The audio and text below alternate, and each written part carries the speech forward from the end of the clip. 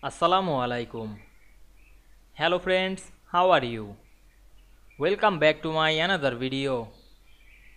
In this video, I am going to show you how to insert an Excel spreadsheet into Microsoft Publisher.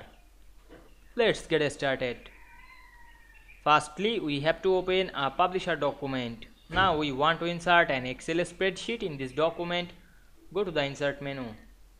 Now we can see here many options. We find and select the table option. Now we can see here some columns and rows, otherwise the insert table option. Now we using the columns and rows or insert table. Now we can see we inserted a table like the Excel spreadsheet. You can write anything or apply any formula to this table like Excel spreadsheet.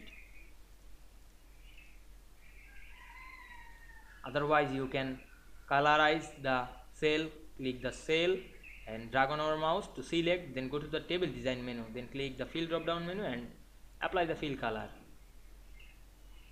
Now we can see we insert an Excel spreadsheet into this publisher document very easily. I hope you enjoyed the video.